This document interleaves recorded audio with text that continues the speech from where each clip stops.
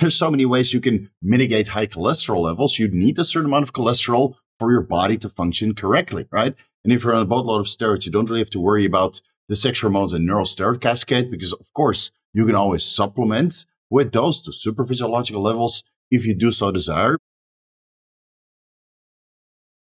Vigorous Steve here. Let's talk about steroidogenesis inhibitors, or better yet, the real reason why your hormone balance is all out of whack. A lot of you guys don't think about drug interactions, so I'm going to make a couple of videos over the next couple of months to teach you about potential drug interactions, because one drug might inhibit the metabolism of another drug, or the complete breakdown and detoxification of several different drugs.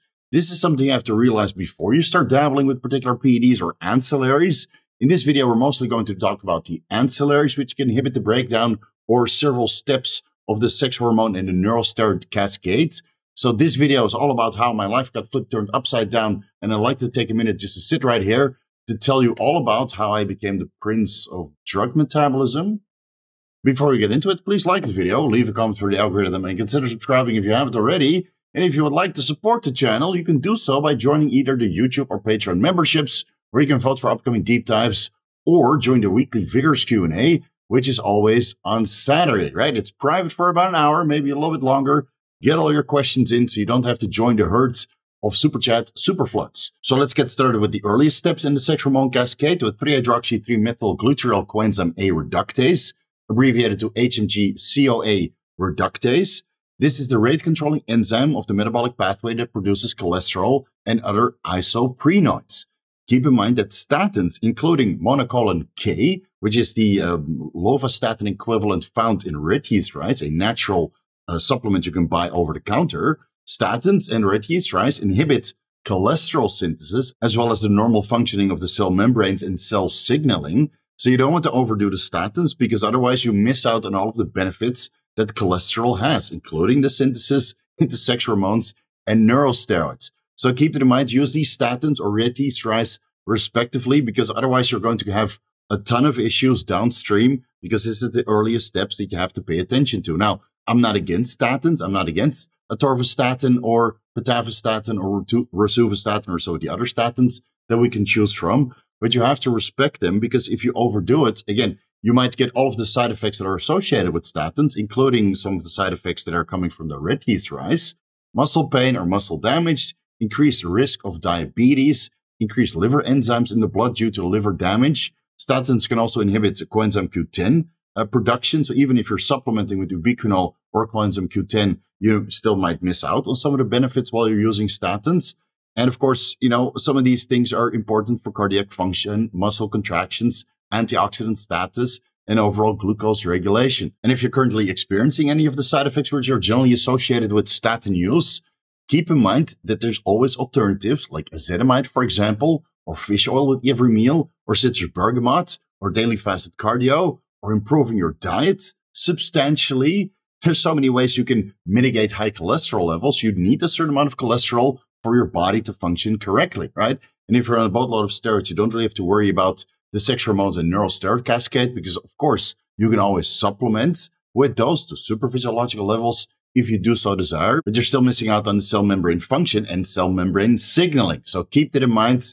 Look for alternatives if you're having issues with the statins that you're currently using. Next one I want to discuss is 24-dehydroxycholesterol reductase, predominantly clomiphene, clomiphene citrate, also known as Clomid.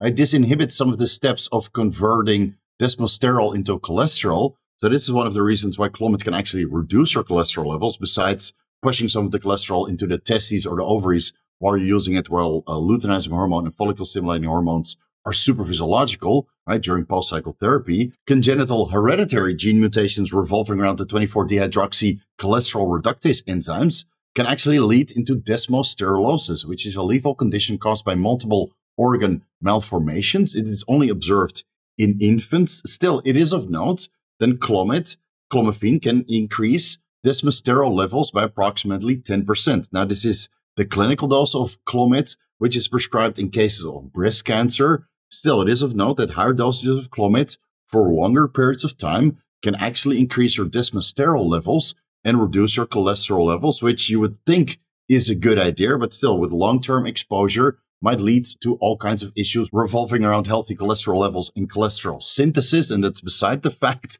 all of the known issues associated with clomid, particularly the zuclomiphene, right?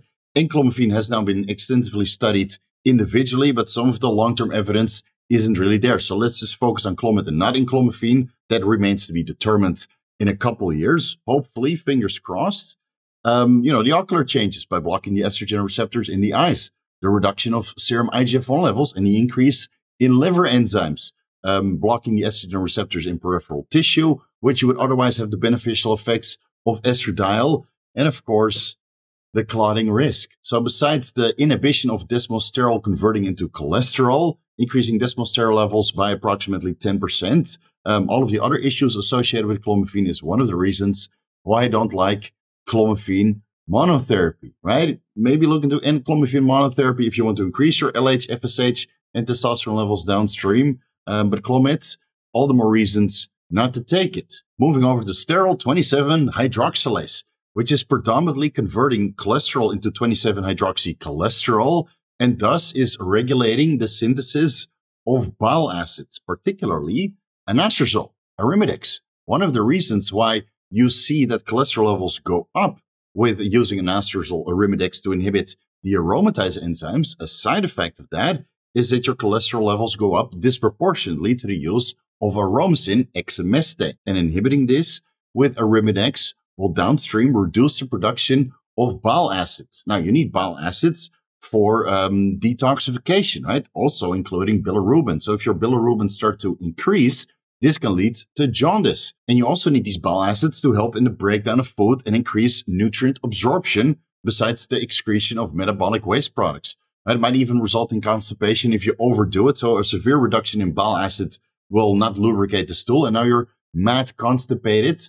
I don't think that's a common side effect of anastrozole, but it's something you have to keep in mind. If you go with Arimidex over aromasin, which is the one I prefer to keep serum estradiol levels in range, then if you go with Arimidex, cholesterol levels will go up, and the excretion of metabolic waste products, bilirubin, and perhaps the absorption of fat-soluble and water-soluble vitamins will go down. Keep this in mind. Next one, the cholesterol 7-alpha hydroxylase enzymes, which also help in the synthesis of bile acids.